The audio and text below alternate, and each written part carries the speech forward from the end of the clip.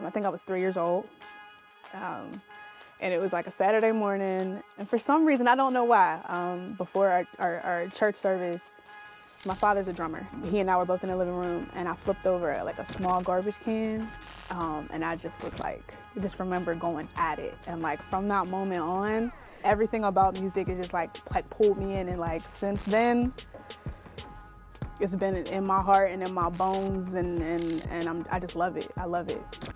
INEZ interview, take one. I'm a communicator. I'm a very communicative person. So being able to pick up a bass, even if I can't read bass music, being able to pick up a guitar, being able to sit at keys, it's an extension of my communication. When I'm in the studio, when I get there, I'm at home. I'm at home. There's no limitations. There's no expectations. It's a place where I try to not put pressure on myself. I just want to create. The biggest thing for me is articulating an idea, but at the root of that idea is always a feeling. So if I've articulated that, I've done my job. And as long as the environment is conducive for me being able to get the feeling and to get the ideas both out, I'm at peace. There's no social media in here. Usually I'm by myself, so there's no like external pressure other than me connecting with the music and connecting with the feeling and the truth of what I want to create in that moment. Welcome back to another episode of Girls Running It.